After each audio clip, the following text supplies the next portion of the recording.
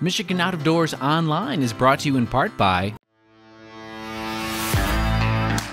For over 30 years, Vanguard Outdoors has made the gear that turns a regular hunt into another fine day of field. We know that a good shooting stick or a nice pair of binoculars can make or break your day. Our design teams include serious hunters who work hard to bring you the best sporting optics, shooting sticks, tripods, bags, and more. We are Vanguard Outdoors. Hi everybody, welcome to Michigan Out of Doors. I'm Jenny Sialik and we have a brand new show put together for you this week. You won't want to miss it. We've been promising you some goose hunting action and we're going to deliver on this week's show. Jordan will take us on a couple of different hunts in different parts of the Lower Peninsula. We'll be down in the southern area and in the central area of the Lower Peninsula. And speaking of goose hunting, Jimmy's got another story in store for us this week.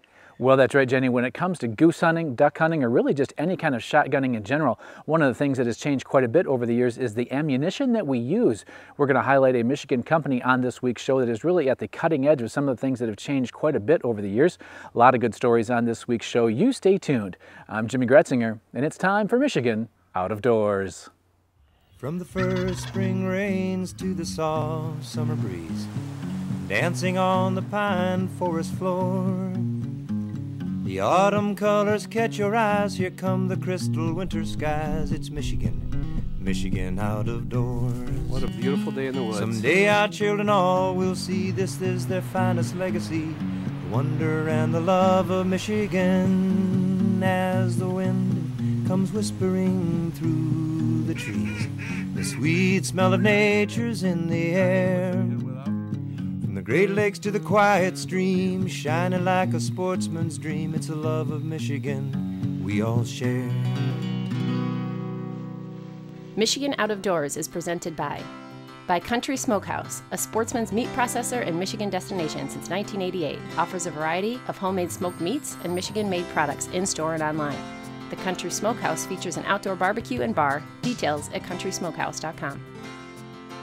By G5 Outdoors, makers of the Quest and Prime bows, manufactured and designed in Memphis, Michigan. G5 offers a line of archery bows, broadheads, and accessories on the web at g5outdoors.com.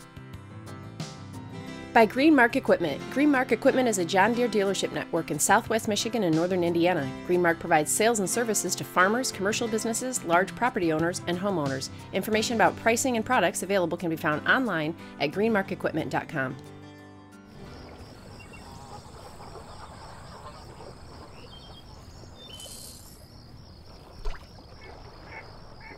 This moment brought to you by DTE's Clean Vision.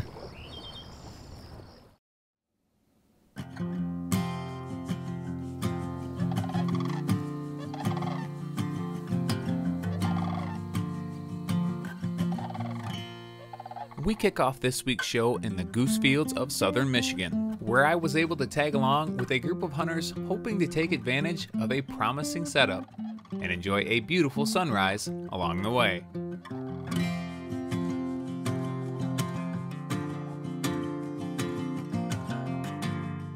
We're out here in Ingham County, just outside of Stockbridge. Been seeing probably 100, 150 birds in this field, pretty much consistently.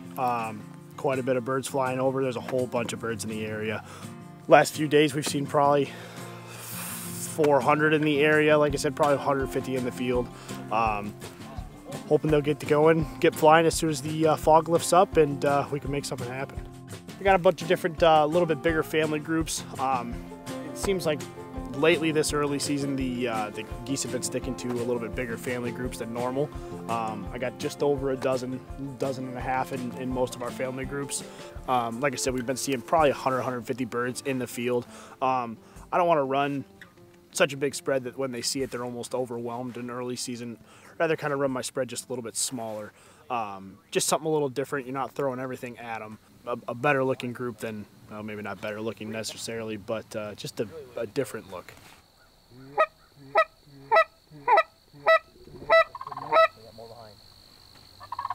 Let them land. Let them land. More behind.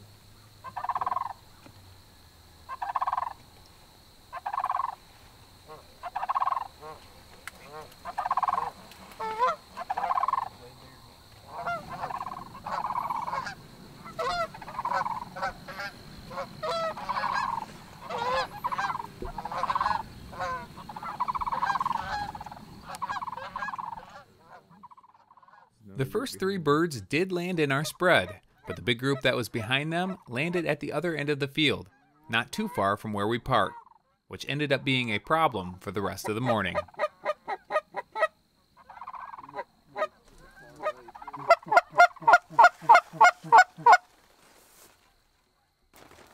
They're all landing over there on the property where everybody parked. Why wouldn't they? Birds last time has been coming in from the east. Just not want to commit. Either short stopping or just circling and kind of slowly flaring off. We got a big group in the field on the other side of the property from us. Probably 50 to 100 birds in that, so we're kind of competing with them right now. Hopefully some more start flying here now. It's starting to kind of warm up a little bit. Gets a few more up late, birds up late. We're gonna move the decoys a little bit and see if we can't get them to commit into the spread a little bit.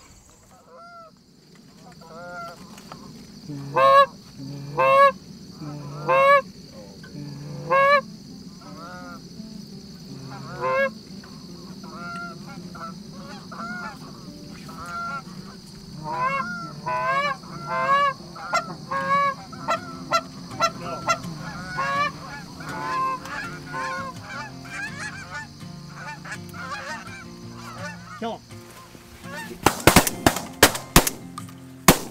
Nice shot, Joe. All of our birds went to the opposite field. We got a couple small flocks that finally flew through. Decided they didn't want to exactly land in the spread, but we did what we could. We managed to drop 2. Ty's got 1, Joe's got another. And hopefully, yeah, we got more flying. Hopefully we can put some more down. Well, those 2 geese would be our only 2 of the morning. Early season goose hunting can be a little tricky, but it sure felt good to be back out in the field. Special thanks to Colt and the crew for letting me tag along on a beautiful morning of goose hunting here in southern Michigan.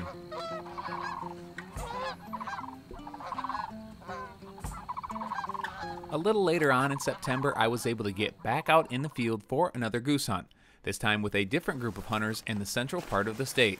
It was a beautiful and foggy morning, and hopes were high as we set things up.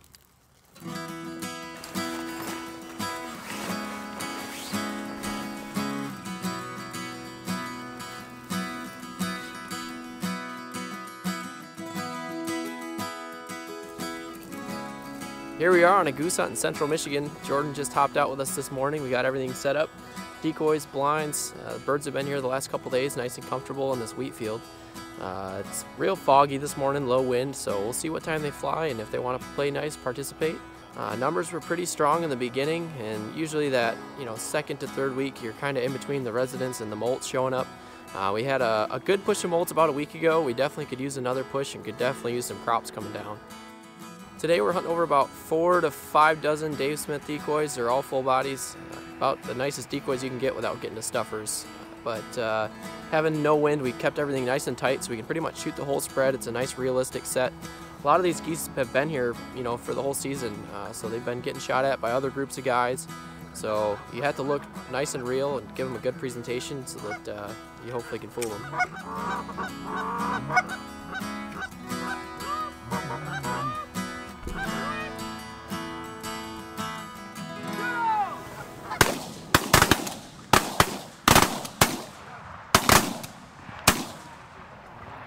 The morning couldn't have started out a whole lot better, with the first flock of geese doing exactly as we had hoped. As the sun slowly started to rise, we all enjoyed the sights and sounds of goose hunting, as well as some quality dog work along the way.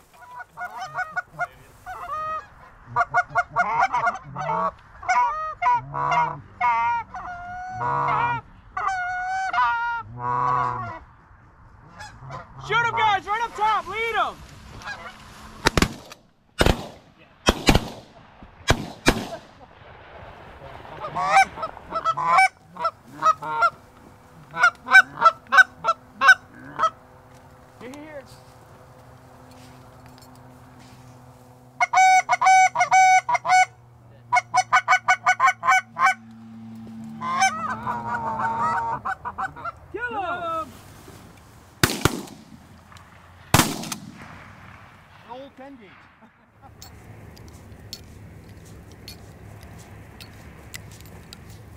Doug's a young pup from Southern Oak Kennels North out of Athens, Michigan. He's a British import. He's actually born overseas and brought over. Didn't quite make the cut for their breeding requirements, but he definitely is a darn good dog in the field. So we've been able to put him to work, and he's still just getting back in the swing of things. By the end of the season, again, he'll be a seasoned beast. But he's been shopping around, picking up a bird, dropping it, whatever. But that's just nitpicky stuff. It's always good to watch the dogs work. So he loves it. I think he loves his job more than we love to hunt, honestly. So you can see how excited he is, and definitely enjoy the footage of that.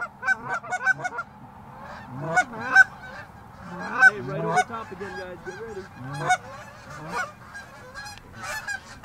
Let's go!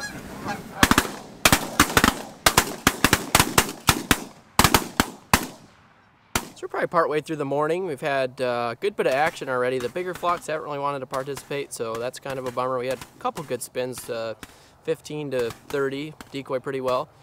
To be expected though, finishing from one side, finishing from the other side, finishing from out front, over the back, no wind. You gotta take what you can get. So we've had some flybys that it's like, should you shoot, should you not?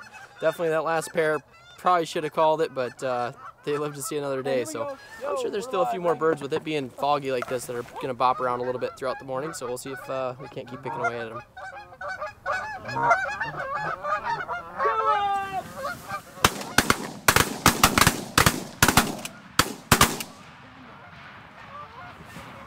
Waterfowl hunting can be as easy or as complex as you want to make it. At this point, we've obviously made it pretty complex. We've got some of the nicest decoys and equipment you can get, competition grade calling. Paul's won tons of competitions, but at the end of the day, practicing, sounding like a goose is important, but reading what to give the geese while they're working you is even more important. So focusing on how the geese react to your calling is going to be number one. Are they responding well and coming towards you? Are they starting to pull off? Is it a calm day? Like today, it's very calm. Once they get inside that 100-yard mark, you might pull their attention and hit them real hard at a distance. But once they start coming into inside of 100 yards, you're going to blow them right out if you call too much. So we really try and slow it down a little bit and just sound like real geese on the ground, honks, clucks, moans, and really help to finish those geese where you want them. And if they're finishing where you want them, just let them do their thing. Sometimes no calling at all does a really good job. So you want to ultimately look like live geese on the ground. So the calling paired with a lifelike spread. We had the spread kind of a little bit tighter this morning, but as it's gone on and they, like I said, finished from different directions, we kind of shifted a few things. So it's a little bit choppier right now to kind of get them to focus on the middle of the hole. Some days they're going to land in the open space. Some days they're going to land in the decoys. It really depends how aggressive they're feeding. These geese are very comfortable in this field. They probably know, hey, there's plenty of food to go around. We don't need to be that aggressive. But other places, bigger flocks of birds, they're going to be real aggressive and land in the decoys or ahead of the decoys to get ahead of that feed line of birds.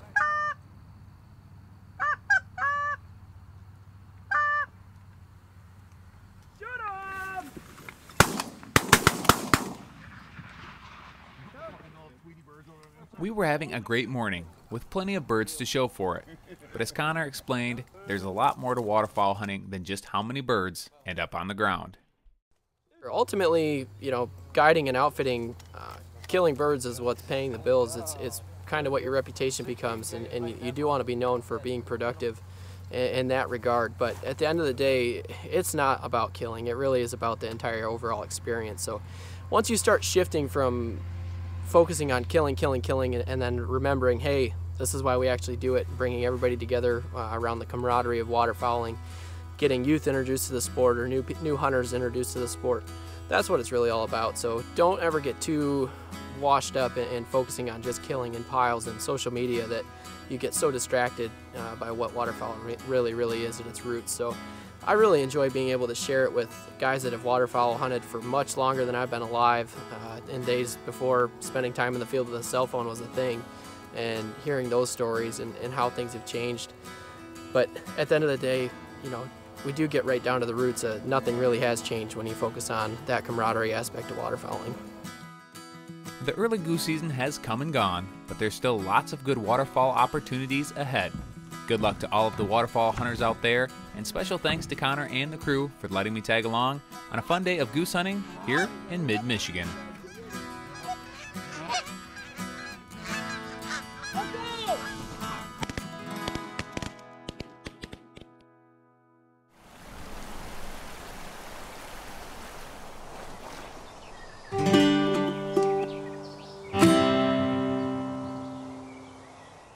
Well, those two hunts were a lot of fun, and we're going to stay in that waterfall lane to wrap up this week's show.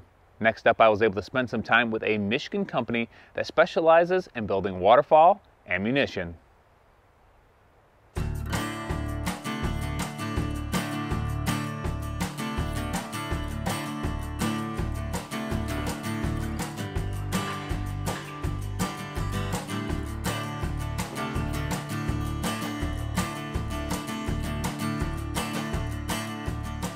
All right, you're in Stevensville, Michigan at the Boss headquarters, and we got started officially in 2018. Origins go back a year prior to that. I grew up enamored with duck hunting and goose hunting. I would go to the early draws in the falls up at the Todd Farm. I remember being in kindergarten and first grade and being all part of that whole draw outside in the parking lot where guys are pulling the numbers, and I just remember that kind of that camaraderie and competition at the same time, you know, when everyone's fighting for that #1 draw. One of the things that got me thinking about getting into the ammunition business was my son, who I saw my son growing up when it was me, 25 years ago. One of the problems I had when he was 5 or 6 years old was the lack of non-toxic ammunition that we could go chase ducks and geese with that wouldn't send them into next week with all the recoil. And since that time, we've been able to develop some low recoil, ultra lethal loads in 2 3/4 12 gauge, all the way down to 410 and everything in between. So part of that whole concept of what Boss came to be and why it got going was just to come up with something to do with my son and get him involved in the outdoors. After spending some time learning about how the company got started, we headed down the road to the manufacturing facility to learn all about how a shotgun shell is made. At the present moment, we are sourcing all of our hulls. They come with the primers in them. Those come out of Italy. Our gunpowder is manufactured in Florida by St. Mark's. We buy it through Hodgdon, which a lot of the hand load guys will be familiar with that brand. I grew up reloading shotgun shells using the same powders, a lot of the same powders that we use now. And then we're alloying and pouring our own bismuth shot. We alloy bismuth and tin together. It runs through the manufacturing process where we're dripping out anywhere from 100 to 200 pellets per second per machine. We dry the shot, we polish it, goes into our automated plating line where we deposit the layer of copper on it. Then it goes back in the manufacturing area where everything comes together. We're making the wads here in-house now. Those get transferred over to the Bridgman manufacturing facility.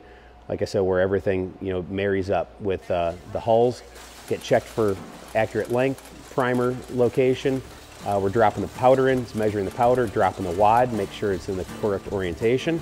We're dropping the shot, measuring the amount of shot that gets dropped, closing it up, checking final height. Down it goes, gets printed, boxed up, brought over to this building where it gets distributed out.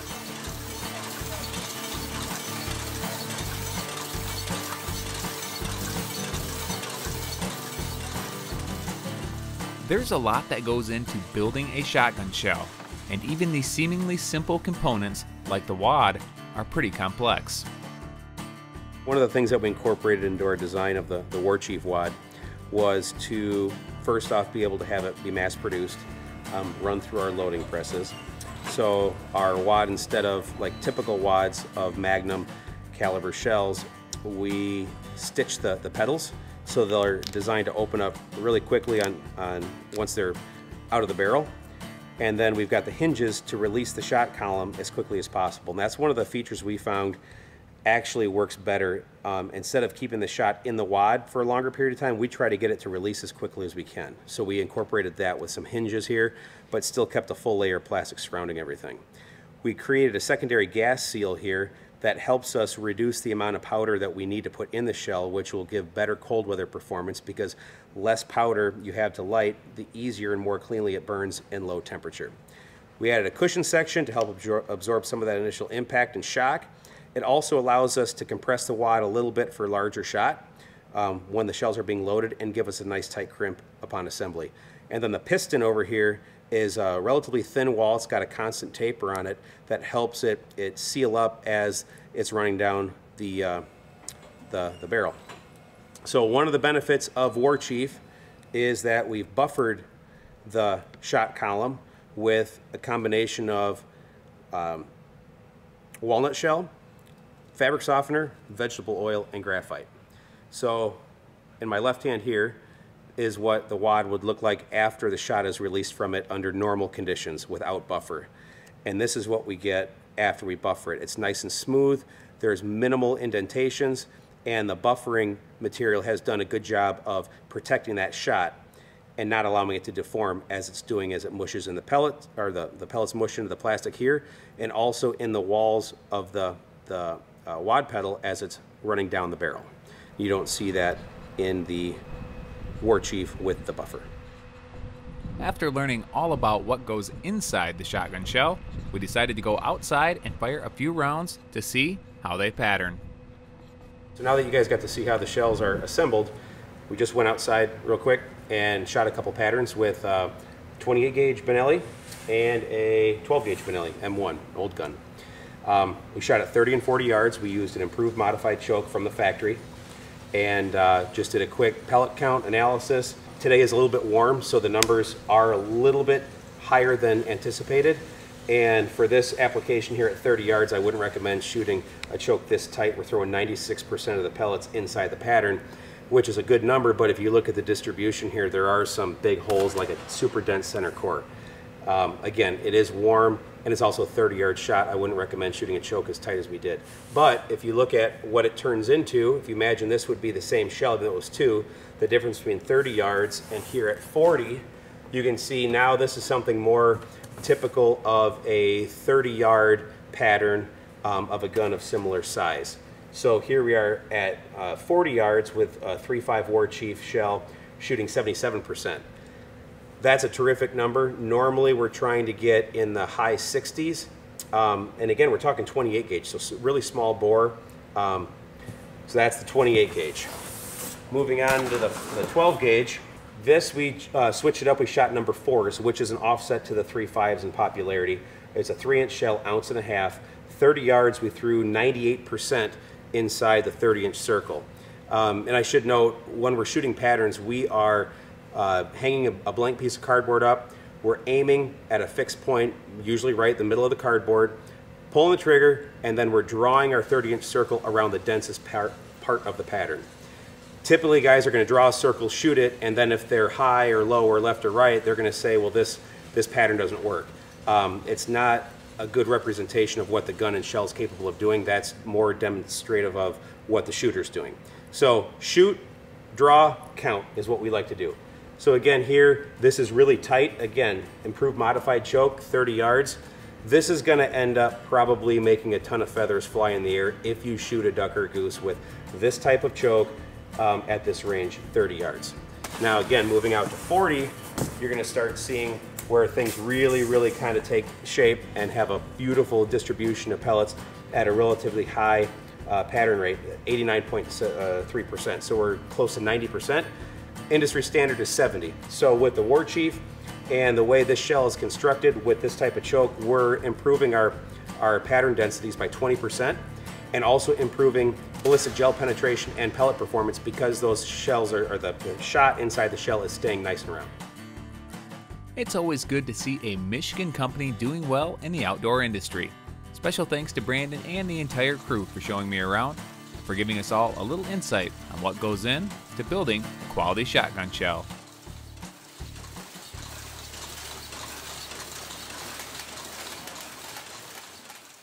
Thank you so much for joining us this week for Michigan Out of Doors. Make sure you stick around in upcoming weeks. We've got all sorts of exciting things planned to share with you here on the show. We'll take you to the Upper Peninsula for a couple of different adventures there. We'll give you a bow hunting update and share with you a Michigan-made product. You won't want to miss those stories. If you'd like to see where we are, where we're headed next, or just get in touch with us, you can always do that online.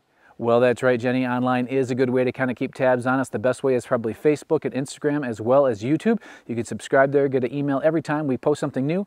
Lots of new stuff coming over the next several weeks. Bow hunting, grouse hunting, a little bit of fishing thrown in there. So much stuff going on right now. Get out and enjoy it. And if we don't see you in the woods or on the water, hopefully we'll see you right back here next week on your PBS station. Michigan Out of Doors is presented by... Do you dream of somewhere bigger than your backyard? you can get there with Greenstone.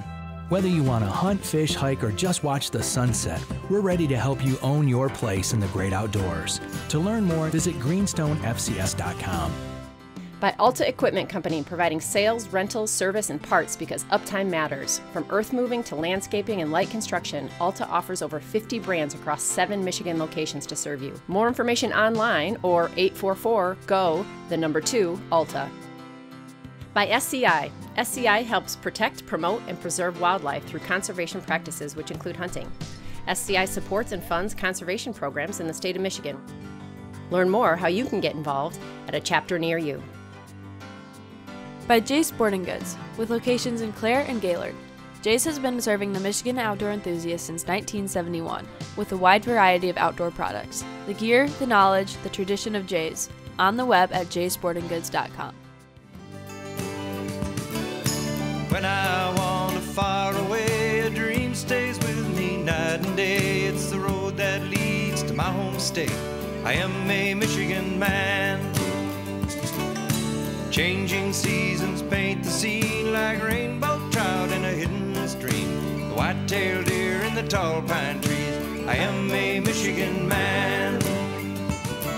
I am a Michigan man. Ask where I'm from and I'll show you my hands.